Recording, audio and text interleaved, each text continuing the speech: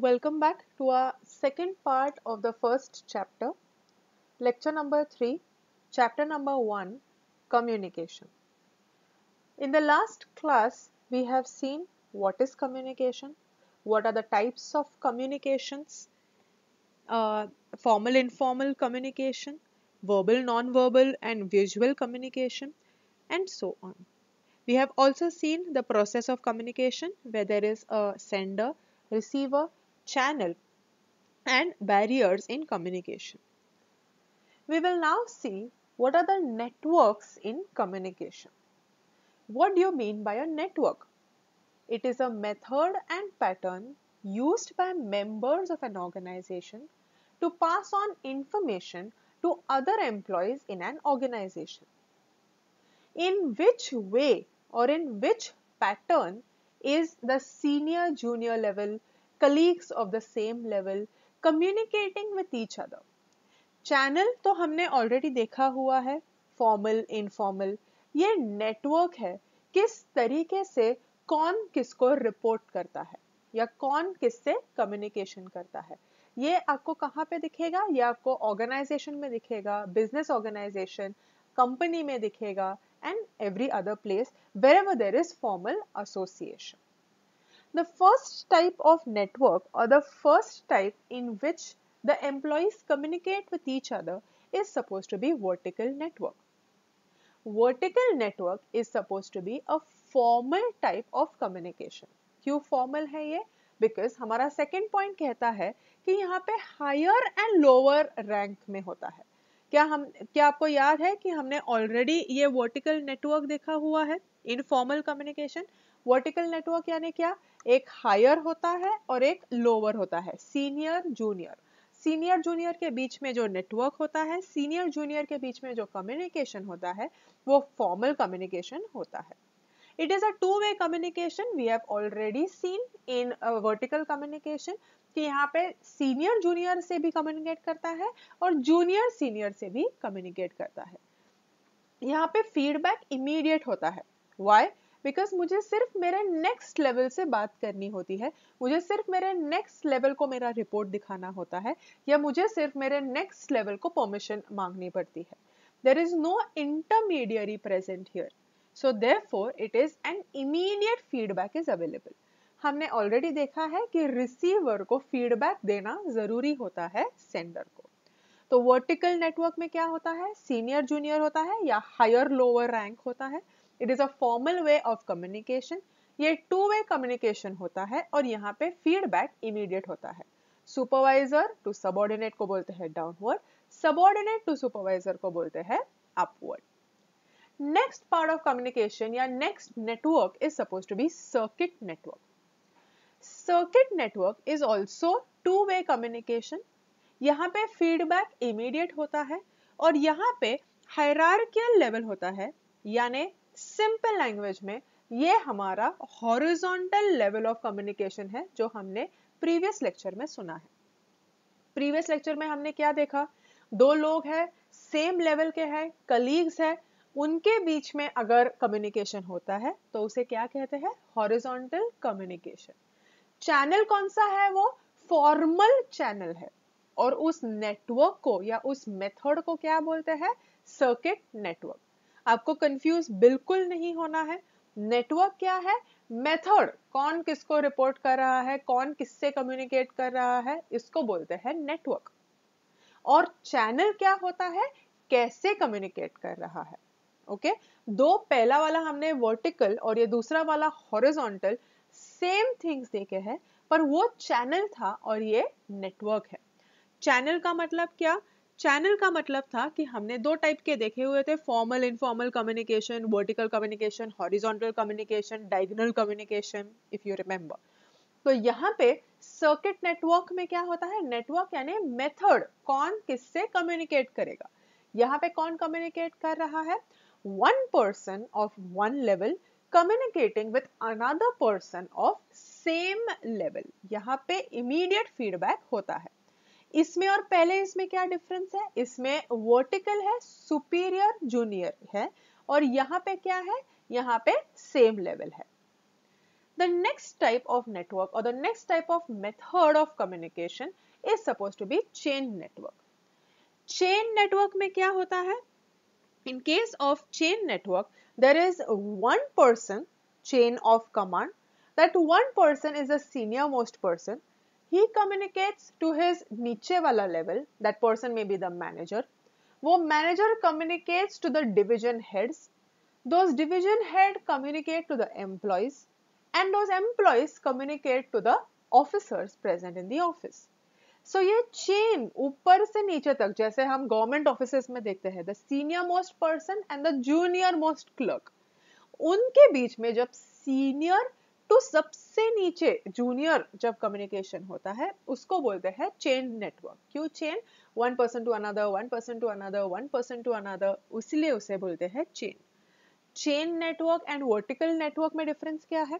Vertical network में directly मैं अपने नेक्स्ट लेवल के सीनियर से बात करती हूँ, बीच में कोई इंटरमीडियरी मिडिल मैन नहीं होता.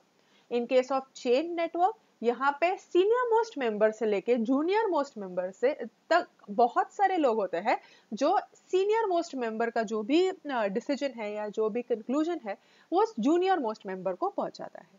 ऑफ कोर्स ये टाइम कंज्यूमिंग है बिकॉज यहाँ पे वन पर्सन टू अनदर ऐसे चलते रहता है. आपने वो चाइनीज विस्पर गेम सुना होगा. What is Chinese whisper game? Let me tell you if you do not know. Suppose हम 10 फ्रेंड्स है, मेरे बाजू में एक बैठेगा, उसके बाजू में एक बैठेगा, उसके बाजू में एक बैठेगा, ऐसे हम सर्कल में बैठेंगे. मैं मेरे लेफ्ट साइड के पर्सन के कान में कुछ कहती हूँ, एक ही बार मुझे कहना है, others should not be able to here you. एक ही बार मुझे जो कुछ भी सेंटेंस बोलना है. Suppose I tell him today is a pleasant day. मैंने उतना उसके कान में बोला, today is a pleasant day. उसको जितना सुनाई दिया वो उतना आगे ट्रांसफर करेगा. नेक्स्ट पर्सन उसके नेक्स्ट लेफ्ट पर्सन को ट्रांसफर करेगा. ऐसे करते करते वापस लास्ट पर्सन तक जब आएगा, वो लास्ट पर्सन जोर से बोलेगा कि उसके पहले वाले पर्सन ने उससे क्या कहा है. इस गेम से हमें क्या पता चलता है? Message actually the first message जो पर्सन सेंड करता है वो कुछ और कहना चाहता है, पर जब तक वो इन दी एंड आता है तब तक कुछ उसका और ही बन जाता है. This is the way in which rumours are passed. I announce something, that announcement goes to other people as something. वो people कुछ और assume करता है और वो आगे चला जाता है. For example, अभी लॉकडाउन के केस में ऐसे बहुत सारे रूमर्स स्प्रेड हुए हैं and everybody is terrified because of it. Example क्या था कि ऐसे बोल रहे थे कि आर्मी रूल लगने वाला है इन सम अदर प्लेस, पर पुणे के लोगों को क्या लगा ये आर्मी रूल कहाँ पे लगने वाला है? पुणे में लगने वाला है. All of them were terrified, all of them were scared. पर बाद में उनको पता चला कि this was just a rumor. तो ये रूमर जो होता है वो कैसे स्प्रेड होता है? हम कुछ आधा सुनते हैं, वो आधा को मिर्च मसाला लगा के आगे पास ऑन करते हैं. दिस इज, हम जब खेलते हैं तो उसको चाइनीज विस्पर गेम बोलते हैं, but officially it is known as rumour spreading. Rumour spreading के वजह से क्या होता है? अनक्लियर कम्युनिकेशन होता है. Why unclear? मे बी मुझे मेरे कान में जो कहा है खुसफुसा है वो मुझे समझ में नहीं आया, या जो कुछ भी टेलीविजन पे दिखाया हुआ है मैंने आधे में ही बंद कर दिया, या जो कुछ भी मैं टेलीफोन में सुन रही थी आधे में कॉल कट गया. Because of which these all are known as barriers in communication, problems in communication. Problem जब आता है कम्युनिकेशन में तब सेंडर का मैसेज और रिसीवर का अंडरस्टैंडिंग में डिफरेंस होता है. दिस जब ये होता है तब वो टाइम कंज्यूमिंग होता है एंड रूमर्स स्प्रेड होते हैं. सो in the chain network, chain of command है, सीनियर टू जूनियर तक जाता है, टाइम कंज्यूमिंग है, और यहाँ पे रूमर्स पास ऑन हो सकते हैं. इट इज नॉट नेसेसरी कि यहाँ पे होना ही चाहिए. क्या आपको दिख रहा है? He is suppose to be the senior most member, फिर वो यहाँ कम्युनिकेट करता है, ये अगले 3 लोगों को उसके अंडर कम्युनिकेट करता है, ये अगले लोगों को कम्युनिकेट करेगा, and so on. Next is supposed to be wheel and spoke network. Wheel and spoke network में क्या होता है? एक ही अथॉरिटी होती है जो सारा कंट्रोल करती है. One person controls 10 employees. All the employees have to report to him. ऐसे नहीं है कि 1 पर्सन होगा उसके नीचे 2 होंगे, वो 2 के नीचे 3 होंगे, एंड ऐसे नहीं है जो हमने चेन नेटवर्क में देखा है। यहाँ पे क्या है, एक आदमी बहुत सारे लोग उसी को रिपोर्ट कर रहे हैं और वो उन्हीं को डायरेक्शंस दे रहा है। ये कब पॉसिबल हो सकता है, अगर छोटा बिजनेस हो तो। मेरे पास 10 एम्प्लॉयज है, 15 एम्प्लॉयज है, इट इज ओके कि वो सारे लोग आके मुझे रिपोर्ट करेंगे और मैं उनको एडवाइस दूंगी, ठीक है। बट उसके बाद if I have 1000 employees working under me, will it be possible that all of them come to me, report to me every evening, and I go every day? I'll have to sit in the office for 24 hours, right?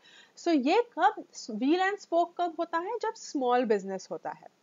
Chain network कब होता है, जब large businesses होता है। Tata, Nestle, all these people, क्या ये wheel and spoke कर सकते हैं? व्हील एंड स्पोक मेथड कर सकते हैं क्या, कि एक अथॉरिटी है और बहुत सारे लोग उन्हीं को आके रिपोर्ट कर रहे हैं? It is impossible. So wheel and spoke network, ये दिख रहा है आपको, this is the person who is supposed to be the single authority and he is directing everybody else. ये कब पॉसिबल है, स्मॉल बिजनेसेस के लिए। नेक्स्ट है स्टार नेटवर्क। स्टार नेटवर्क में सब लोग एक दूसरे से कम्युनिकेट करते हैं, जो हमने डायगोनल कम्युनिकेशन में देखा है।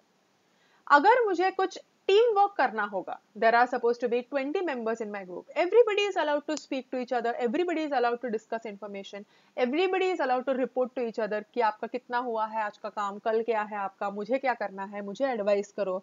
ये सब कब हो सकता है, अगर ये स्टार नेटवर्क है। क्या आपको दिख रहा है, ए ई को बोल रहा है, ई ए को बोल रहा है, ए डी को बोल रहा है, डी ए को बोल रहा है, डी ई को बोल रहा है, everywhere arrow is going, so everybody is talking to everybody else and communicating. तो ये कब होता है, आपको ग्रुप असाइनमेंट जब दिया जाता है, everybody is on the same level and everybody is speaking to each other and communicating, so this is known as a star network. What are the types of networks that we have seen? पहला हमने देखा है vertical network, it is equal to vertical communication, जहां पे junior and senior level होता है। Next is a circuit network. Circuit network में क्या होता है, सेम लेवल के लोग जो होते हैं ऑफिस में, manager manager, clerk clerk, director director, same level के लोग जब एक दूसरे के साथ कम्युनिकेट करते हैं, उसको बोलते हैं circuit network. Circuit network, network का मतलब method in which you are communicating. Channel का मतलब आप फॉर्मल कर रहे हो, इनफॉर्मल कर रहे हो, पैरा लैंग्वेज कर रहे हो, दैट इज बॉडी लैंग्वेज कर रहे हो, वर्बल कर रहे हो, नॉन वर्बल कर रहे हो, those are the different things that we have already seen. Method यानी क्या, कौन किसको रिपोर्ट करेगा ऑर्गेनाइजेशन में। उसके बाद हमने क्या देखा, चेन नेटवर्क। चेन नेटवर्क में हमने देखा senior most level two junior most level information चला जाता है। It goes from one level two another, इसलिए वो टाइम कंज्यूमिंग होता है, और जब तक वो लास्ट पर्सन को पहुंचता है, इंफॉर्मेशन शायद गलत आ सकती है। उसके बाद है wheel and spoke network. In case of wheel and spoke network, there is one single controlling authority and he controls everybody else. This is possible only if it is small businesses. In case of large businesses, we have star network, जहाँ पे अगर team work होगा तो it is star network, जहाँ पे everybody is communicating with everybody else. In case of large businesses, ये सारे network अपने अपने level पे चलते रहते हैं. If I communicate with my immediate senior, it is known as vertical network. If I communicate with my colleague, it is known as circuit network. If I communicate with the highest authority, it is known as chain of command.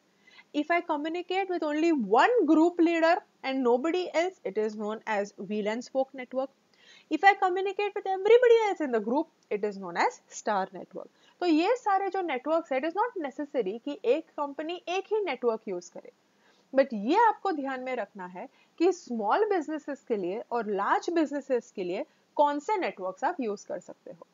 Wheel and spoke आप कभी भी large businesses के लिए use नहीं कर सकते हो, वेराज large business के लिए आप बाकी सारे नेटवर्क यूज कर सकते हो। स्मॉल बिजनेसेस के लिए क्या हो सकता है, व्हील एंड स्पोक नेटवर्क हो सकता है, या वर्टिकल हो सकता है, या चेन नेटवर्क हो सकता है।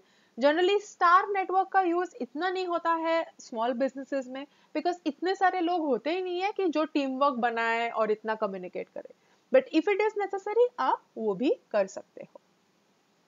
नेक्स्ट हम देखेंगे characteristics of effective communication. Effective का मतलब क्या होता है, रीचिंग योर गोल, और एफिशिएंट का मतलब क्या होता है, reaching your goal with optimal amount of resources. Now, what is the difference between characteristics and features? If I have to describe Shah Rukh Khan, okay, if I say that he has nice hair and he has nice dimples and he has nice eyes, I am describing about his features. But if I say he has the best acting skill and he's really charismatic and he's very sweet to others, he's really helpful, this is known as characteristics. तो features क्या होता है? आपका physical appearance, आप कैसे दिखते हो, आपकी नाक कैसी है, आपके आंखें कैसी है, how are your hands, that is suppose to be your features. Characteristics क्या होता है? आपके क्वालिटीज, आपके एट्रीब्यूट्स, आपके अंदर जो क्वालिटीज है, those are known as your characteristics. So now what are the qualities of effective communication? पहला तो जो मेरा कम्युनिकेशन है वो क्लियर होना चाहिए. व्हाटएवर मुझे कम्युनिकेट करना है, मुझे क्लियरली दूसरे पर्सन को कम्युनिकेट करना है. If I have to tell you कि आपको आज होमवर्क करना है, तो मुझे आपको डायरेक्टली कहना है कि you need to complete 5 things what is mentioned, this is your homework. If I only tell you कि आज आपको होमवर्क करना है, पर मैं आपको बोलती ही नहीं हूं कि होमवर्क क्या है, तो वो क्या होता है? Unclear communication. कम्युनिकेशन क्लियर तभी होता है जब मेरे दिमाग में जो कुछ भी थॉट है या जो कुछ भी आइडिया है, वो मैं आपके पास इफेक्टिवली वो सारा पहुंचा देती हूँ. That is known as clear. उसके बाद आपका जो कम्युनिकेशन है वो कंसाइज होना चाहिए. जितना बोलना है उतना ही बोलना चाहिए, व्यर्थ में बातें नहीं करनी चाहिए. That is suppose to be concise. जितना चाहिए उतना. Next it is suppose to be concrete. Concrete यानी क्या? आपका based on facts and figures होना चाहिए. हवा में बातें नहीं कर सकते आप, क्योंकि उसके वजह से मिसकम्युनिकेशन होता है या रूमर स्प्रेड हो जाते हैं. आपको व्हाट्सएप मैसेज मिला है कि कल से आर्मी रूल लगने वाला है, ये आप 10 लोगों को फॉरवर्ड ना करें जब तक you do not know whether it is true और no. That is supposed to be concrete. Based on facts and figures, you should be speaking to other people. And now that you are going to become a chartered accountant, it is very necessary because everybody in the country is going to look up to you as a responsible citizen. सबको ऐसे लगता है कि you have the utmost knowledge या सबसे ज्यादा knowledge, and आप कभी गलत नहीं हो सकते. इसलिए आप जो कुछ भी स्प्रेड करोगे, दैट इज वेरी इंपॉर्टेंट कि जो कुछ भी है आपको सच्चाई देखनी है एंड तभी आपको दूसरे पर्सन तक कम्युनिकेट करना है. Next is suppose to be it should be coherent. Coherent मतलब क्या? जो मेरे शब्द है या जो मेरा पैराग्राफ है, जो मेरे सेंटेंसेस है, उनके बीच में लिंक होना चाहिए, उनके बीच में मीनिंग होना चाहिए. First suppose I am talking about English, then I'm talking about how I spent my holiday, then again I come back to communication, then again I tell you कि where is my next trip plan. आप confuse होने वाले हो because I am not sticking to my topic. जब topic आप कोई choose करोगे and you need to speak about it और आपको उसको कम्युनिकेट करना होगा, आपको कंफ्यूजन में नहीं डालना है अदर पर्सन को. आपको जो कुछ भी आप एक्सप्रेस कर रहे हो उनके बीच में लॉजिक होना चाहिए, उनके बीच में लिंक होना चाहिए. जब भी आप किसी को मेल लिखते हो, you should see to it that whatever the paragraphs you are mentioning are linked to each other. वेग बातें नहीं करनी है. वेग मतलब क्या? VAGUE. वेग मतलब हवा में बातें. Next, it should be complete. Like I told you, अगर मैंने आपसे कहा कि आपको होमवर्क करना है और आगे कुछ भी नहीं कहा, मैंने कंप्लीट नहीं किया है बिकॉज मैंने बताया नहीं कि क्या होमवर्क है. But if I tell you that आपको होमवर्क करना है आज और ये 5 चीजें कंप्लीट करनी है, उसे बोलते हैं complete communication. Next is suppose to be courteous. I cannot say or I cannot use slang words or rude words or arrogant words when I'm speaking to the other person. Q, that other person will be least interested in talking to me and will go and never speak back to me. If I want to impress the other person, if I want to create an impression on the other person, if I want that client, then what shall I do? I should be courteous to him. Courteous मतलब क्या? Utmost polite होने चाहिए आप.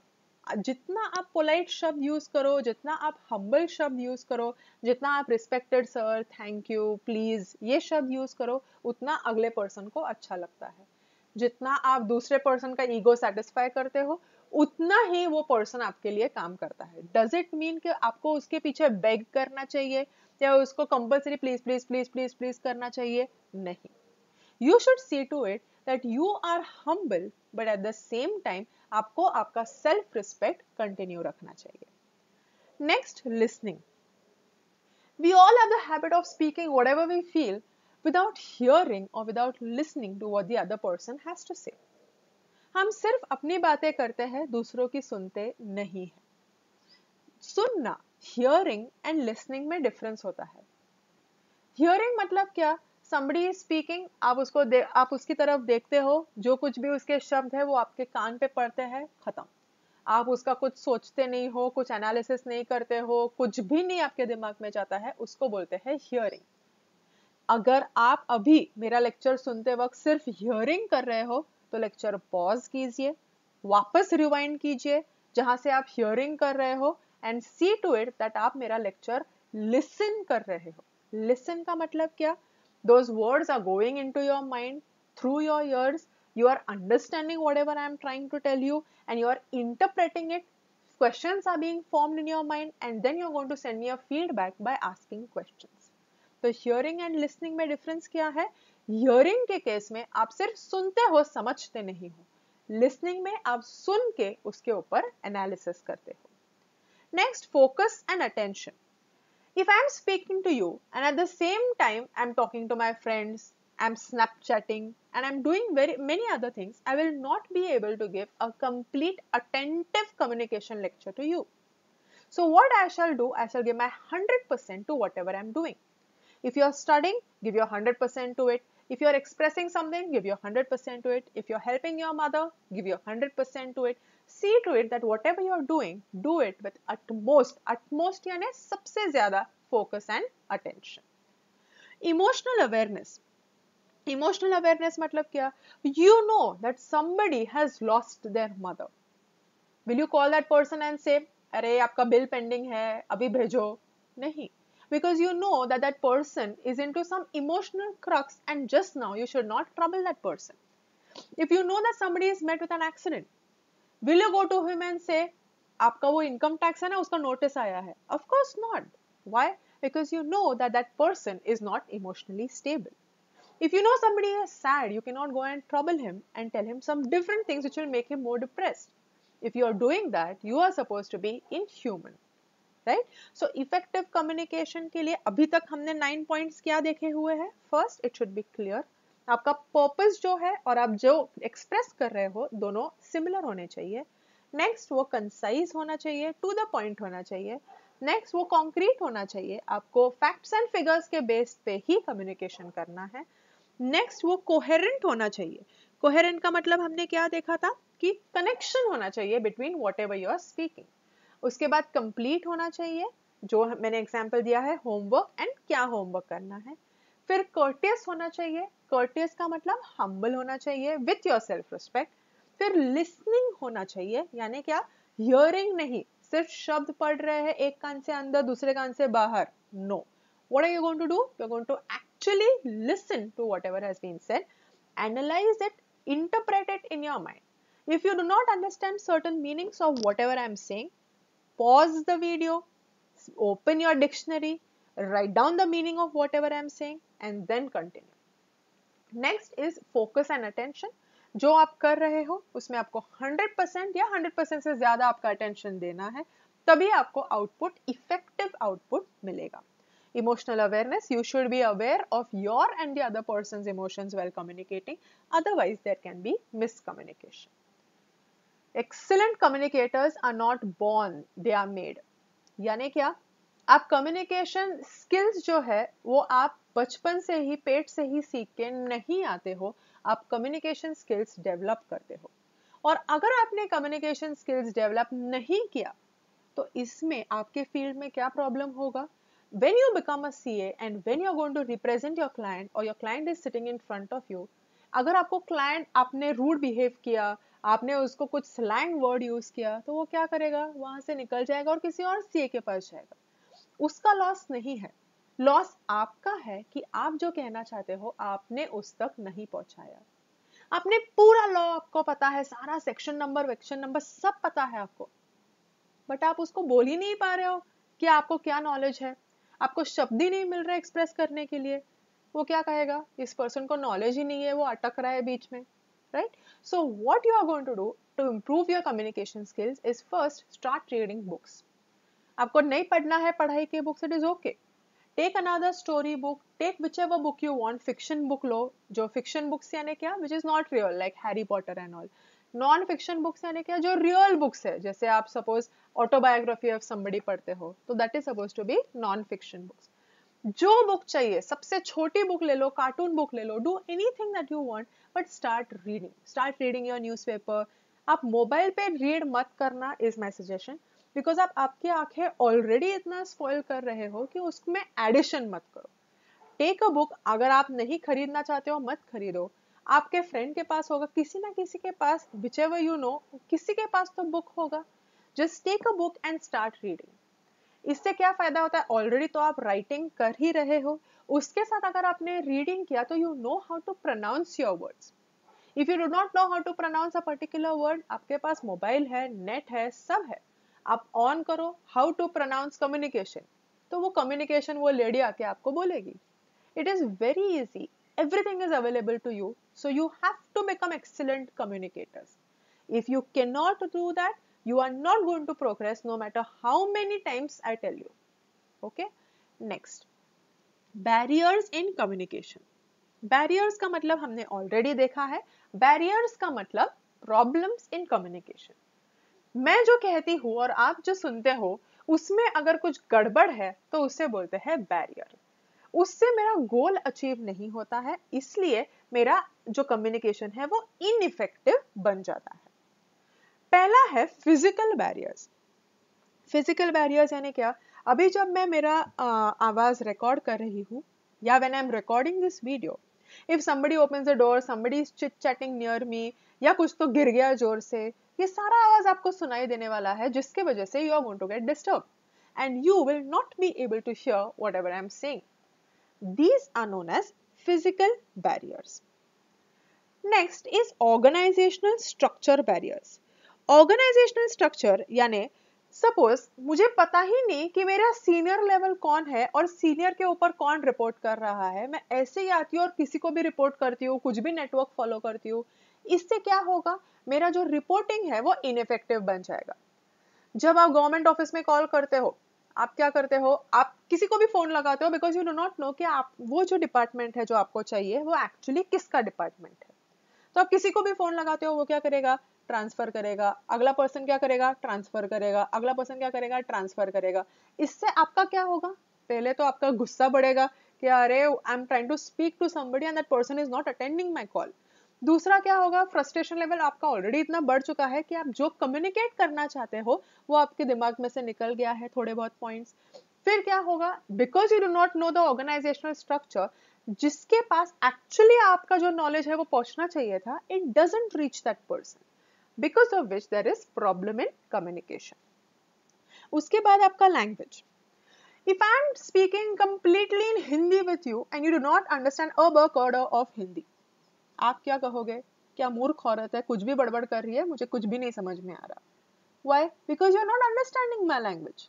whatever I'm communicating, be it of the apex level, एकदम भारी मैं आपसे बात कर रही हूँ, पर आपको वो समझ में नहीं आ रहा लैंग्वेज, तो what is the use?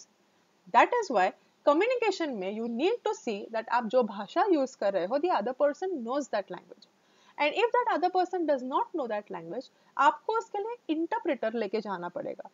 For example, suppose आप रशिया में गए, आपको रशियन वो लैंग्वेज नहीं आती, आप क्या करोगे, आपके साथ एक पर्सन लेके जाओगे जिसको वो लैंग्वेज आती है। या आप सपोज आप चाइना में गए, अभी मत जाना, but when you go to China, अगर आपको चाइनीज नहीं आती है, that other person doesn't know English, what will you do, come back from the flight? No. आप क्या करोगे, आप एक इंटरप्रेटर रखोगे जो आपकी बात सुनेगा, आपकी बात समझ के अदर पर्सन को कन्वर्ट करेगा। Language barriers can occur. उसके बाद है cultural barriers. Every person in every state, every area, every background has a different culture. अगर मेरे कल्चर में नमस्ते मतलब ग्रीटिंग होता है और अगर आपके कल्चर में नमस्ते मतलब शोइंग एटीट्यूड होता है। अगर suppose I come to your country and मैंने आपको नमस्ते किया, आपको लगा मैं आपको एटीट्यूड थ्रो कर रही हूँ, बिकॉज आपके कल्चर में क्या होता है, नमस्ते मतलब एटीट्यूड। तो इफ अगर इसमें मेरे जो बॉडी लैंग्वेज में है या मेरे जो जेस्चर्स में है अगर प्रॉब्लम आता है, तो उसके वजह से उसके बाद जो मैं आपसे एक्सप्रेस करना चाहती हूँ वो आप तक नहीं पहुंचना। In many of the countries अगर आप हैंडशेक करते हो तो वो रूड होता है। You can not go and you can not have an handshake और shake your hand with everybody else. So you must know कि whichever area you go to, suppose you go to a village, you should know how to dress up in that village, what is the culture in that village. ये आप कैसे पता चलेगा? Before you know, you should have a survey of that particular area कि यहाँ पे क्या चलेगा और क्या नहीं चलेगा. If you know that, आपको कभी भी barrier in communication नहीं आएगा. Suppose आपका बॉस बोलता है कि कल आपको मुल्शी विलेज में जाना है और वहां पे ये प्रोजेक्ट कंडक्ट करना है अलोंग विद द विलेजर्स। आप जाते हो, आपको सिर्फ इंग्लिश आता है, बाकी कुछ भी नहीं आता। You think that all the villagers no English and you go there and start speaking, give your presentation to the villagers and villagers are स्टब्ड not knowing anything what you are speaking. क्या हो गया इसमें? आपका जो सारा project presentation का मेहनत है सब पानी में चला गया, because the villagers does not understand और डू नॉट अंडरस्टैंड आप जो बात कर रहे हो। विलेजर्स क्या कहेंगे, ये प्रोजेक्ट हमें नहीं चाहिए, हमें कुछ समझ में नहीं आ रहा। तो आप क्या करोगे अगर आपको कोई भी काम कोई भी बॉस देता है या कोई भी पर्सन देता है, या even in your personal life, whoever gives you any kind of work, you need to see that where you're going to do the work, what is the culture of that area, and you have to follow the particular culture. Next is supposed to be emotional barriers. Emotional तो हमने already देखा है. Emotions यानी क्या? Happiness, sadness, jealousy, anxiety, mistrust. आप already मुझे trust नहीं करते हो क्योंकि मे बी मैंने आपका पहले भरोसा तोड़ा हुआ है। आप ऑलरेडी मुझे ट्रस्ट नहीं करते हो और मैं कुछ आके आपको बोलूंगी तो आप मेरी बात ही नहीं सुनोगे। You must be knowing that कोल्ला आया स्टोरी कि this boy is there in the village who keeps screaming कि there's a wolf in the village, there's a wolf in the village, and he's always joking because actually there's no wolf. But one day the wolf actually comes and he's screaming and everybody thinks he's making a fool of them and nobody bothers. So this happens is if you create a mistrust about yourself in somebody else's mind or in somebody else's heart, that person never trusts you again. And this causes an emotional barrier. I'm happy or extremely sad and I'm trying to communicate my best moment with you. You will not be happy about it. Why? Because you're already sad and depressed and you will think or you'll be jealous कि ये मुझे क्यों इसका happy moment बता रहा है. Right? So emotional barriers can also make your communication ineffective. Ineffective यानी you do not reach your goal. उसके बाद होता है attitude problem. Attitude problem यानी क्या? एक एम्प्लॉय है जो एक्सट्रीमली लेजी है, एक एम्प्लॉय है जो एक्सट्रीमली एक्टिव है। वो एक्सट्रीमली एक्टिव पर्सन क्या करता है, अपने भी काम करता है, उसके साथ दूसरों के भी एम्प्लॉयज के काम करता है। लेजी वाला क्या करता है, अपने काम वो एक्सट्रीमली एक्टिव पर्सन को दे देता है। इससे बॉस क्या करेगा, बॉस जो एक्सट्रीमली एक्टिव है उसका सपोज प्रमोशन कर देगा और ये लेजी पर्सन का प्रमोशन नहीं करेगा। वो लेजी पर्सन को क्या लगेगा, अरे मैं तो अपना काम करता हूँ तभी भी मुझे नहीं मिलता है कुछ, तभी भी मेरा प्रमोशन नहीं होता है। तो ये क्या हो जाता है, सब एटीट्यूड प्रॉब्लम, एटीट्यूड बैरियर। उसके बाद है परसेप्शन। परसेप्शन का मतलब है आप क्या इंटरप्रेट करते हो। सपोज अगर आपको मैंने ये पिक्चर दिखाया जो अभी इधर आपको दिख रहा है, this is one person and these are many people and there is a wall in between. Every person or every one of you is going to see this picture in a different way. So the ways in which you see a particular thing is supposed to be your perception. Suppose you see clouds. It has rained, उसके बाद clouds आए हैं, clouds के बीच में से आपको sun दिख रहा है, बस। Somebody will say क्या फालतूपना है, मुझे rain ही नहीं चाहिए था। Somebody will say what a beautiful feeling, I love this thing. कोई बोलेगा अरे सूरज क्या आ रहा है, कितना बारिश होना चाहिए अभी, right? So everybody has a different way of looking at things and उसके वजह से barriers in communication हो सकता है। If I want to express something about what I feel, but if you feel opposite about the particular point, आप तक वो कभी नहीं पहुंच पाएगा। क्यों? क्योंकि आपका परसेप्शन अलग है। उसके बाद है फिजियोलॉजिकल बैरियर्स। फिजियोलॉजिकल बैरियर्स यानी क्या? आप शायद सुन नहीं पाते हो, एक आंख से देख नहीं पाते हो, एक कान से सुन नहीं पाते हो, आपका हेल्थ कुछ इल है या आप बीमार हो, उसके वजह से क्या होता है? आपके परफॉर्मेंस में प्रॉब्लम होता है, आपके कम्युनिकेशन में प्रॉब्लम होता है, आप शायद पूरा नहीं सुन पा रहे या पूरा नहीं देख पा रहे, या because you are not well आप अटेंशन या फोकस नहीं लगा पा रहे, तो उसको बोलते हैं फिजियोलॉजिकल बैरियर्स। फिर टेक्नोलॉजिकल बैरियर्स। मैंने ये वीडियो रिकॉर्ड तो किया पर वो अपलोड ही नहीं हो रहा नेटवर्क इशू के वजह से, because of which there is a delay in your lecture, आप वो सुन नहीं पा रहे हो, उसको बोलते हैं टेक्नोलॉजिकल एरर्स या बैरियर्स। फिर होता है जेंडर बैरियर्स। जेंडर बैरियर्स में क्या होता है? men communicate in a different way with men and men communicate in a different way with females. ये हमने ऑलरेडी देखा है। If there is a lady boss and a lady employ, उन दोनों के बीच में जो कम्युनिकेशन होता है, and if there is a male boss and a lady employ, उन दोनों के बीच में जो कम्युनिकेशन होता है, there is a difference between them. सो ये जो जेंडर डिफरेंसेस है, ये भी बैरियर्स क्रिएट कर सकते हैं in communication. Last we are going to C a case study for the day. ये केस स्टडी जो है, ये आपको प्रॉपर पूरा वर्ड टू वर्ड पढ़ना है। अगर आपको इसमें का कोई भी वर्ड समझ में नहीं आता है, रेस्टोरेंट का मीनिंग नहीं पता है, अपियर का मीनिंग नहीं पता है, किचन का मीनिंग नहीं पता है, कुछ भी हो, सिंपलेस्ट ऑफ वर्ड्स अगर आपको नहीं पता है, तो आपको डिक्शनरी में देखना है। ये पूरा आपको केस स्टडी पढ़ना है। ये केस स्टडी पढ़ने के बाद उसके ऊपर के क्वेश्चंस है जो आपको आंसर करने हैं in your notebook. Once you finish reading this case study, आप उसको एक बार पढ़ो, 2 बार पढ़ो, 3 बार पढ़ो, समझने तक पढ़ो। नहीं समझ में आ रहा, मुझे पूछो क्या लिखा है इसमें। एक डेविड नाम का पर्सन है जो फूड एक रेस्टोरेंट में मैनेजर है, और उसके एम्प्लॉयज को कुछ नहीं आता, हाइजीन नहीं मेंटेन करते, इंग्लिश नहीं आता, कुछ भी नहीं आता। तो ये एक दिन आता है तो इसको गुस्सा आता है कि पूरा किचन जो है वो मेस्ड अप है, सब गंदगी है, और वो चिड़चिड़ा बन जाता है।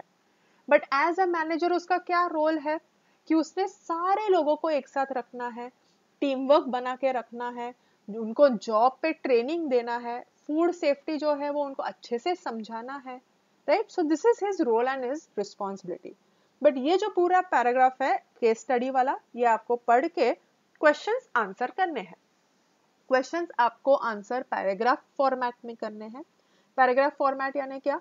एवरी डिफरेंट पॉइंट और every 2 different points you have to mention in different paragraphs. आप एक बार लिख के भेजो, उसके बाद आई विल टेल यू कि क्या करेक्ट करना चाहिए या क्या नहीं करेक्ट करना है। First is what are the communication challenges and barriers that David faces. यहाँ पे आपको वो पढ़ने के बाद बोलना है कि क्या प्रॉब्लम्स आए हैं डेविड के कम्युनिकेशन में in the entire case study. उसके बाद क्वेश्चन है, should David be a role model for A staff. Role model मतलब क्या? आइडियल बनना चाहिए क्या वो स्टाफ के लिए? Should his staff look up to him? Of course, because he is the manager, he is a team leader. वो जैसे करेगा वैसे ही उसका स्टाफ करेगा। Are there any areas he should improve on himself? तो आपको पूरा पढ़ने के बाद समझ में आएगा कि क्या उसने कुछ सुधारना करनी चाहिए खुद में या नहीं।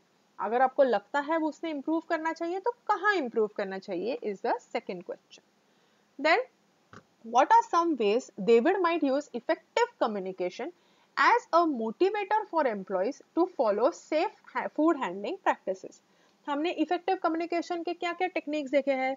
क्लियर होना चाहिए, कोहेरेंट होना चाहिए, इमोशनल बैरियर नहीं होना चाहिए, ऑर्गेनाइजेशनल स्ट्रक्चर पता होना चाहिए, लैंग्वेज सेम होनी चाहिए, राइट? सो यहाँ पे मैंने आपसे कहा है कि उनको इंग्लिश नहीं आता है उसके एम्प्लॉयज को, तो वो कैसे इफेक्टिव कम्युनिकेशन का टूल्स यूज करके उसका जो है सेफ्टी स्टैंडर्ड्स वो कैसे बढ़ा सकता है, या कैसे एम्प्लॉयज को मोटिवेट कर सकता है। सो इस आंसर में क्या क्या आना चाहिए कि उसने उसका स्पीच क्लियर रखना चाहिए, फिर उसने सारे एम्प्लॉयज को ऑर्गेनाइजेशन स्ट्रक्चर एक्सप्लेन करना चाहिए, और उसने किस भाषा में एक्सप्लेन करना चाहिए? जिस भाषा में वो एम्प्लॉयज समझते हैं। उसने एम्प्लॉयज को मोटिवेट करना चाहिए कि आपने इंग्लिश सीखना चाहिए, एंड सो ऑन। तो आपके बेसिस पे आपके एग्जाम में ऐसे ही टाइप्स के क्वेश्चन आते हैं। डायरेक्ट क्वेश्चन तो आएंगे ही कि what are the barriers in communication, पर वो सबसे इजी क्वेश्चन होते हैं बिकॉज आप तो लर्न करते हो सारा और जाके पेपर में छाप देते हो। इसमें आपका एक्चुअल दिमाग या आपका एक्चुअल परसेप्शन नोटिस होता है। इसमें आप क्या लिखोगे, आपने जो पढ़ा है और आपको जो समझा है उसके ऊपर आपको क्वेश्चंस लिखने हैं। आज का होमवर्क आपका ये है, फुल स्केप शीट तो आपको करना है। कम्युनिकेशन का चैप्टर पूरा खत्म हो गया है, पूरा चैप्टर आपको पढ़ना है। चैप्टर के पीछे आपको जो एक्सरसाइजेस दिए हुए हैं वो आपको सॉल्व करने हैं। एक्सरसाइजेस क्या है, क्वेश्चन आंसर्स दिए, क्वेश्चंस दिए हुए हैं, वो क्वेश्चंस आपको नोटबुक में सॉल्व करने हैं। Right it down and send it to me. फिर आपको केस स्टडी सॉल्व करना है जो क्वेश्चंस इसके पहले दिए थे। फिर आपको एक लेटर लिखना है। लेटर का अभी हमें फॉर्मेट पता है, आपके नोटबुक में लिखना है, letter to a neighbor who has recently moved into your locality, introducing yourself and offering him any kind of assistance if required. ये लेटर क्या लिखना है आपको, आपके बगल में कोई रहने आया है और आपको उसको लिखना है कि मैं ऐसे ऐसे पर्सन हूँ या मैं ये करता हूँ और अगर आपको कोई मदद की जरूरत होगी तो मैं हमेशा आपके लिए अवेलेबल रहूंगा। ये आपको इंग्लिश में उसको लेटर लिखना है। ये आपको नेबर को आप लिख रहे हो तो आप उसको इतना भी अच्छा नहीं जानते हो कि वो आपका दोस्त है, इसलिए आप उसको सेमी फॉर्मल लेटर लिखोगे। कुछ डिफरेंट आपको नहीं करना है इसमें, सिर्फ आपको एकदम पर्सनल चीजें नहीं लिखनी है उसमें। नॉर्मल कि मेरा ये नाम है, मैं ऐसे से काम करता हूँ या मेरे घर में ये लोग रहते हैं और अगर आपको कोई हेल्प की जरूरत है तो please you can come any time, you are welcome. Okay, अच्छे से आपको ये लिखना है। आपका इन दी एंड योर्स ट्रूली करके आप सिग्नेचर करोगे। अगर जब आप लेटर लिखते हो नॉर्मली तब आपको क्या करना है, लास्ट में जब आपका सब खत्म हो जाता है हम सिर्फ नाम नहीं लिखते, वहां पे हम राइट हैंड कॉर्नर में नीचे क्या लिखेंगे, योर्स ट्रूली। योर्स ट्रूली के नीचे आपका साइन करेंगे, साइन के नीचे आपका नाम लिखेंगे, नाम के नीचे आपका एड्रेस लिखेंगे एंड टेलीफोन नंबर लिखेंगे। इसमें और ईमेल में क्या डिफरेंस है, ईमेल में हम आपका साइन नहीं करते हैं। Okay, that is the difference. Thank you so much, C you soon.